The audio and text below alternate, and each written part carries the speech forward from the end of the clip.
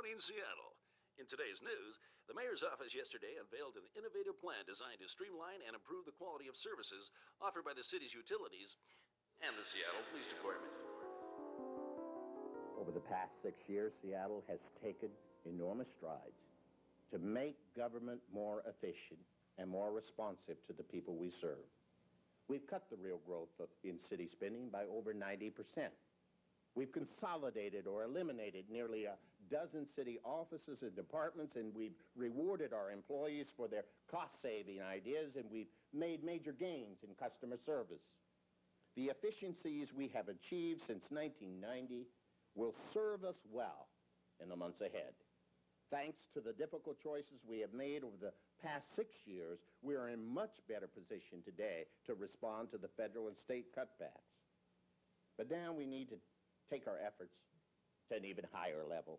We must become even more efficient. We must continue our efforts to find new ways of doing business and new ways of providing vital services. We cannot afford to adopt a wait-and-see attitude. We must plan ahead now. So as we approach the 21st century, I have 3 predictions. First, I predict that local government is going to be the place where innovation and problem solving occur in America. I predict that local government is going to be the hotbed of creativity as our nation struggles to find its way in a world of accelerating change and new challenges. And most important, I predict that Seattle will be at the forefront of the innovations that can ensure that our nation prospers and our people succeed in years to come. Listeners, let me ask you this. I've lived all over the country in big cities, small communities, and since moving here, I just keep wondering, what makes Seattle work? You think about that. In other news today, an event which has stunned the world. The word espresso does not have an X in it. Film at 11. Now for some music to get you going.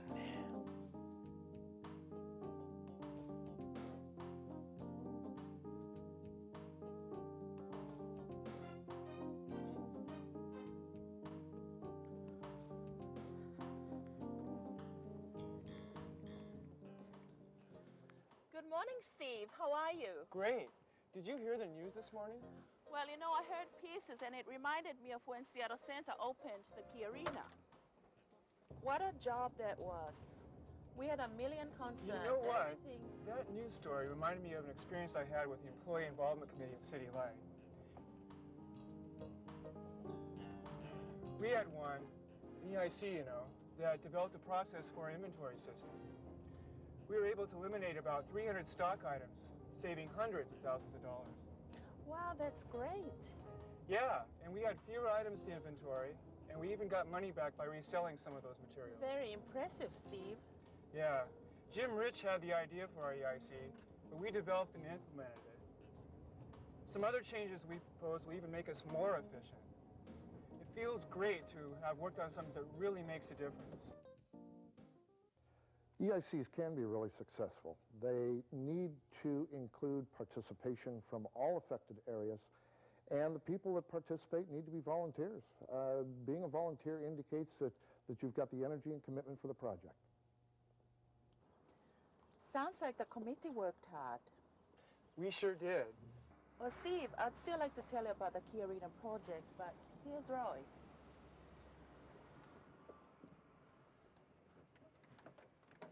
Hey, good morning, you two. Morning.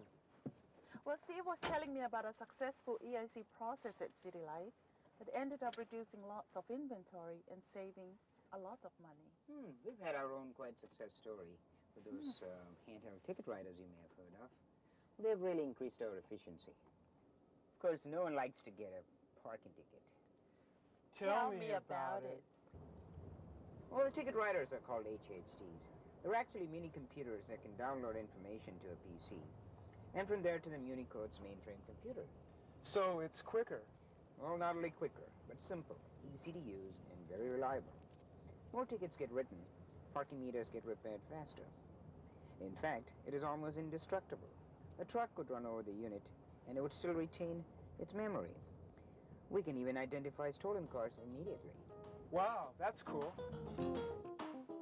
look! Here's Customer Service Carla. Uh-oh. Have I been talking about customer service too much? You can never talk too much about customer service. Thank you.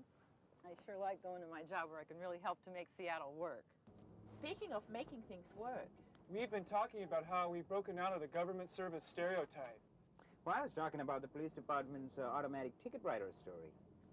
and I still want to tell all of you about the Key Arena project. But Carla, did you have something you want to say first? Yeah, I was really excited about a meeting that I attended last night. The Parks Department put it on, and they just did a fabulous job. I love it when we do a good job of communicating and collaborating with folks. Good morning, Carla. How's it at the Neighborhood Service Center this morning? Oh, thanks, Lonnie. Hi, it's fine. You know, people really like this new format for the City Light brochures. Can you leave me some extras? Sure can. But you know the reason why they like them now? There's more specific information on the services on these new brochures versus a generalized customer service number on the old ones. Well, that explains it. Yes. We will also be utilizing these for the all-city festivals this year. Great. We had such a good time at that last year. I am so glad you're coordinating an effort where all departments are working together. Well, you know, I think the city really wants to see the city departments working together. Yeah, I think so, too. Have you seen the new remote automated payment system where City Light and Water and the neighborhoods are all working together for taking in utility payments? I've heard about it, Carla, but could you tell me a little about it? Well, the main thing is that and what the neighbors like is that their payments are posted the same day. Fantastic. That is great customer service. It sure is, and that's what makes it all work.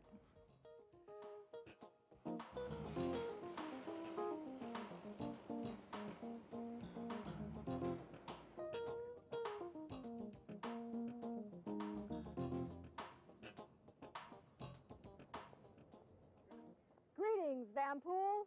Good morning, Stephanie. Say, I've got a little problem I'm hoping you can help me with. What's up?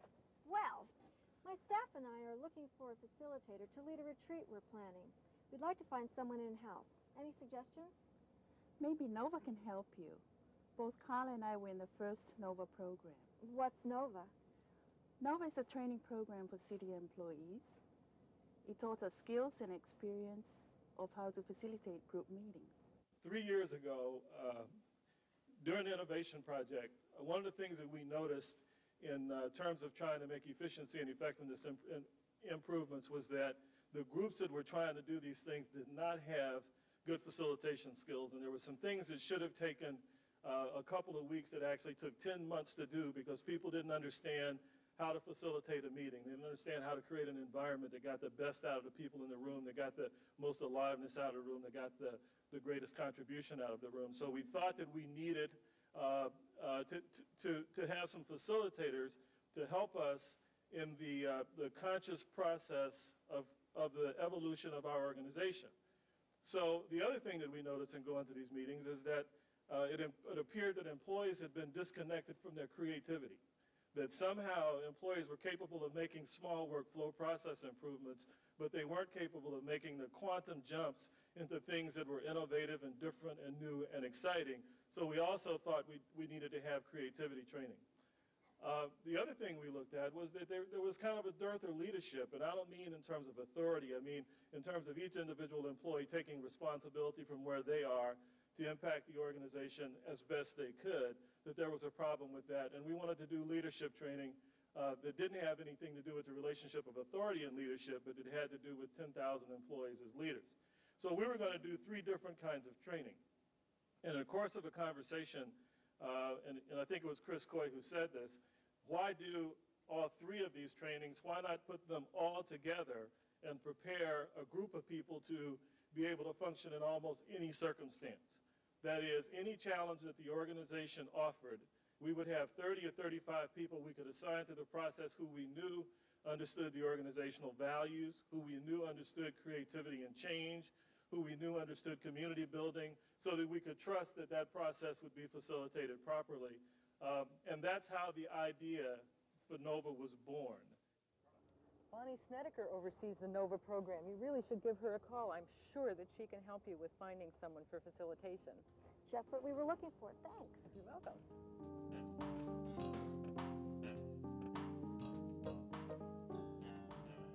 Well, we've been trading success stories about work, Stephanie. Do you have any you want to share with us? Oh, yes, matter of fact, I do. You know how there's been a lot of talk about government services being more competitive?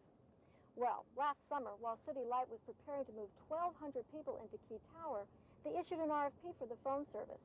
I'm proud to say that DAS won the service contract by producing the best proposal at the lowest cost. Wow, that's great. Then, we had to install the phone system on a very tight schedule, but we did it. Cool. It felt great working so closely with City Light and having the move coordinated so well. Plus, we were proud to have the opportunity to display the quality of our work on such an important project. When we competed against US West and Electric Lightwave, it was one of the first opportunities for city workers to compete against private contractors. In this instance, we were able to beat one competitor by more than a 2-to-1 margin and another by a substantial amount as well. So it was, I think, a very good deal for the city and a very good deal for the citizens. Wow, we're here already? Yeah. Hey, you all have a great day. See you tonight. Hey. Bye. Thanks, Bye, Steve. Steve. Night, Sandy. See ya. Good night. Oh, at least the weather's cooperating today. Yep, it is. Yeah. That's something else.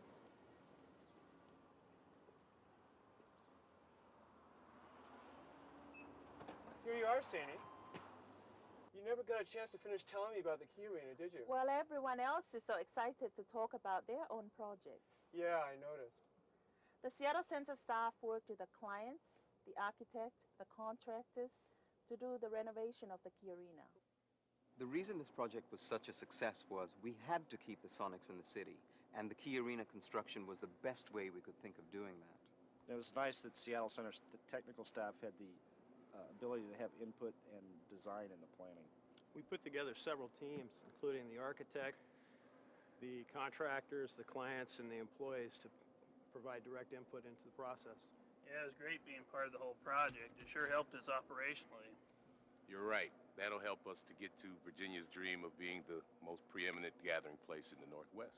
Yeah, and the design of this building makes it pretty easy for us to change over from basketball games to hockey games. You know, even the financial package for this building was unique. It was a partnership between the city and the Sonics without using any additional taxpayer money. Without employee involvement, we never could have finished this project on time and on budget. And more importantly, because of employee involvement, this building really works.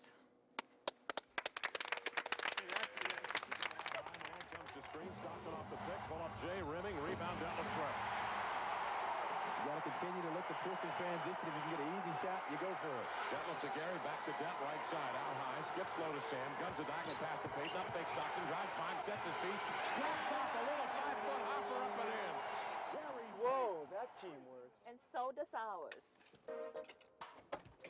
See you later, Steve. See you later, Sandy.